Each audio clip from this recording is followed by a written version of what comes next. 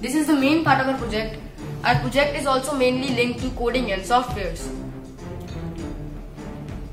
Thanks Chandna for the introduction of the project. Now myself Samarth will give you an overview of the project.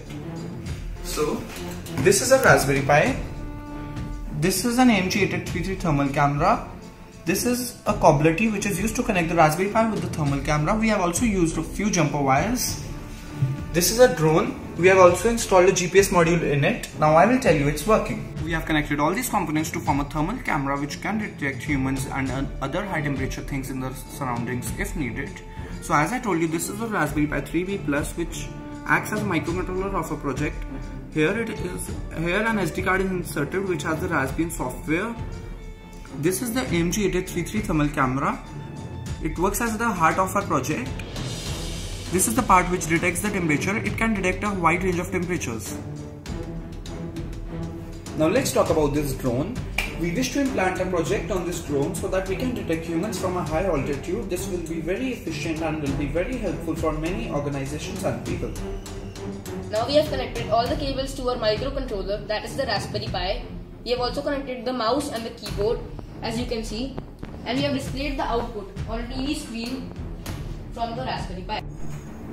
Now this is the Raspberry Pi terminal and the purple screen is the Pygame window. The Pygame window is directly linked to the thermal camera placed on the breadboard.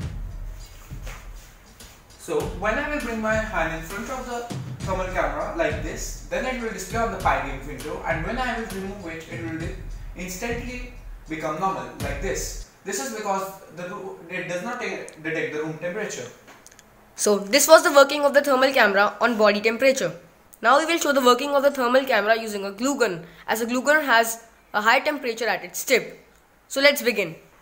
So I will bring the glue gun in front of the camera and it will detect it, and when I remove it, it will become normal. So as you can see, when we bring the glue gun near to it, the red shows the maximum temperature, as the glue gun has a high temperature, and the blue shows normal temperature. We can also set the temperature according to our code. So this is our code which runs our project. We can change the minimum temperature and maximum temperature from it. We can also change the height and width of the Pygame window and the pixels. Now let's have a look at the whole code.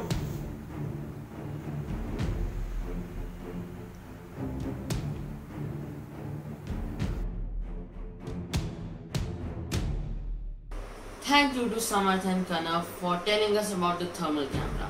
Now let's see some uses of a drone which has a thermal camera enabled on it. We can use it for surveillance, to see hiding burglars or track someone fleeing a crime scene. It can also be used for firefighting. We can quickly identify if a spot fire or a campfire is out or it is about to reignite, and we can inform the authorities within safe time. We can use it to find out where people are in darkened or smoke-filled rooms. It can also be used for road safety, as during the night the visibility is quite low.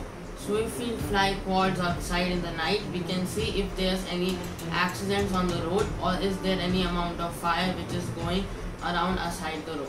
We can use it for military and defense applications. Thermal imaging is used in a wide range of military hardware using aerial drones. That was it. Thank you for watching.